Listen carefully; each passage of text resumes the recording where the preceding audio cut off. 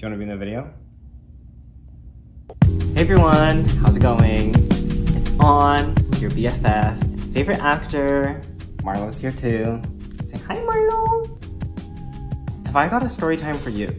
So generally, I'm not a big proponent of posting about auditions online because I'm like, oh my gosh, you did your job? Wow. And also like, call me when you get the booking. But just this last week, I had an experience auditioning that was so terrifically like stressful. Yes, rivaling even the time I was called back for the next morning when I was 800 miles away and had to book a red-eye to make it there, that I feel justified in sharing it. Generally, the way auditions work for me is that my agency will procure an audition and they'll email me and be like, hey, you have an audition, it's gonna be at this time, this is the client, go do your thing, go be your best self, like, go, you know, go. However, recently I've been doing my best to meet new people and foster new connections and make new professional relationships because I want to open up more avenues for work. And I guess it worked because just last week, a casting director based down in San Diego emailed me to personally invite me to audition for a play. It had been like a year and a half since I'd auditioned for anything in person. I feel like, in my experience anyway, most stuff casts off tape these days. Anyway, I was really excited to go. So the night before, I took out my boots, I dusted them off, shined them, because I was super excited to meet this casting director whom I had not met before. And I really wanted to make a good impression, not only with my performance skills, but also, you know, I wanted to like show that I put effort into how I looked for this meeting. I also had a lot of fun printing off my resume and like trimming it down to size and stapling it to the back of my headshots because that was something that I was so used to doing. It was part of my routine. I would like wake up, print out the headshot, staple it to the thing, and then go to the audition. But I feel like since entering the like digital age, most of the casting assistants already had all my information, so it was something that I didn't have to do a ton, but they requested it, so I was happy to oblige. I'm gonna let the footage take over for a minute. All right, I'm about to head out the door, but I figured I would show you what's in my bag, just in case you're like curious about what kind of stuff I bring with me on auditions. So first, I have this folder, which has my headshots in it and little written copies of the monologues that I use. I also carry my planner with me. I can make notes in it on whatever happened at the audition, and it just helps me keep track of stuff, so this. I also bring a book to read while I'm waiting. I'm reading this one right now. A comb for any like flyaways or whatever. And then in this front pocket, I have a couple of pens. And then in this last pocket, I have some old business cards. I'm gonna update these soon, but I also have some Post-it notes in case I need to make notes on anything. I found them to be very useful. Some chapstick, and then some mints. All right, wish me luck. All right, so my car freaking broke down in the middle of the freeway, look. All of a sudden, all the lights came on, and it just stopped. Trying to get a job out here is like this. My word. So the tow truck is here. He's just confirming information with like AAA, and I've sent an email to the casting director being like, my car has broken down unexpectedly. I remain very interested in this opportunity. Oh, hang on, the guy's coming back, 1 second.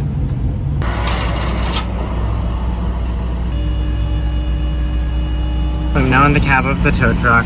Margot is all, she's right there.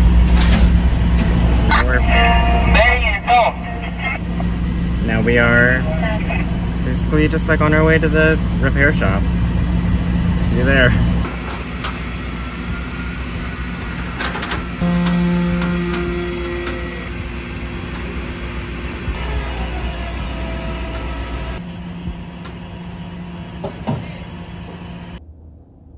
I know. It was like kind of a headache, but now Margot has a new alternator, so she's like way on a call. If you thought the story ended there, au contraire, mon frère, there is more to tell. So I was driving to martial arts, as I do thrice weekly, when all of a sudden my check engine light came on. Not this. So I plugged in my little reader to pull a code, and I got P0303, which means cylinder misfire in the third cylinder. And I have a basically rudimentary understanding about the way that cars work and like engines and batteries and stuff like that. So I was like, okay, that's gotta be a spark plug. But I like opened the hood and checked the hoses just to make sure, and it like wasn't the hoses, so it was like definitely spark plugs. I went to the auto parts shop and bought a spark plug. I also bought a spare ignition coil in case it was the coil and not the spark plug. I was under the hood and had removed the box and everything so I could get at the spark plug, and it was like it was stuck in there. I bought the car in 2017, or wait, 2018?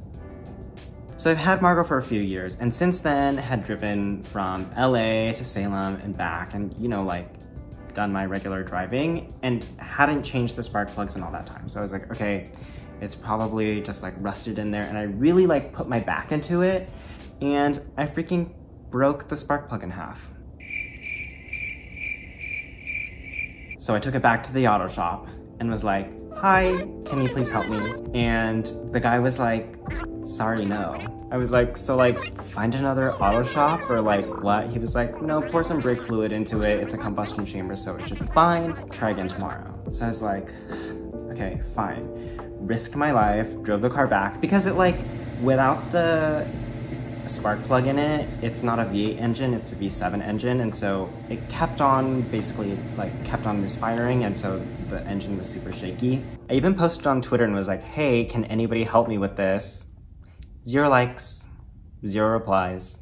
I literally felt like I was up the creek without like fully SOL. Okay, so I went to this other auto parts shop, showed them this, was like, hey, can you help me get the other piece out? They were like, no. So I was like, oh my gosh. I did a ton of research about it, called the original auto parts shop where I bought the spare spark plug and ignition coil, and they were like, there's a guy, Garcia, who will probably be able to fix it for you. So I took it into him, and thankfully he fixed it. So now she runs with no problem, no check engine light, purrs like a kitten. Like, I'm so happy. Oh yeah, and the job. I didn't get a call back. I did contact the casting director, and she was super chill. She was like, I hope everything's okay. Yes, please send in a self-tape. And I did, and I did really well, but no call back. And if you're an actor, like, you know that as long as you do your best, there's nothing else that you can do. So I feel good about, you know, how it went. I had initially filmed because I was like, I thought I was gonna get the job and was going to do like a retrospective that was like, this is how my day started, and then now I have the job. But as it turns out, it didn't happen that way. But that's okay. I'm glad I got to share my little car experience with you. I mean, audition experience with you. Here's the other part. It's just like normal wear and tear, but thank you, Garcia's Auto Repair, for saving me from cataclysmic engine failure. So that's it for this video. Please comment down below if you have any sort of similar experience. I would love to hear about your mishaps and how you handled it. And also, let me know if you like this kind of storytime video. It's basically like my first time trying out this sort of format, so any kind of input I would very much appreciate. Definitely also click the subscribe button and the notification bell so you know when I post, and I will talk to you in the next video. Bye!